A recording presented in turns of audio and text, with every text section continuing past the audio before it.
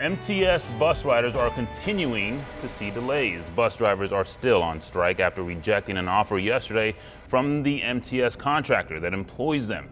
ABC 10 News reporter Perla Shaheen took the bus today to see what it's like for riders losing money with a bus pass.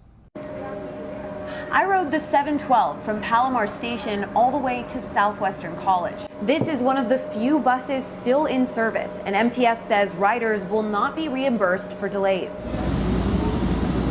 I've actually been affected greatly. Leyland Lynch says she waited more than an hour for her bus to arrive.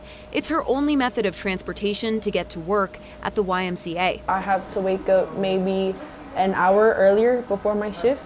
These delays are from the MTS bus driver strike in the South Bay.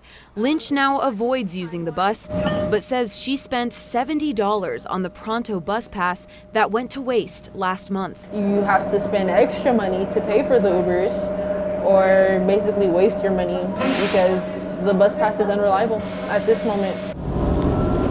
Many end up taking ride shares to get to their destination on time. In over 3 weeks, it was like $300, and it sucks because, I'm a college student and I want to save for transferring and all that stuff, or for rent, for food. Closer to the hospital, that's the only one. Augustine Hernandez can't afford anything else and had to cancel his doctor's appointment. And I don't know how long it's going to take to get the bus today. It's going to take maybe hours or so.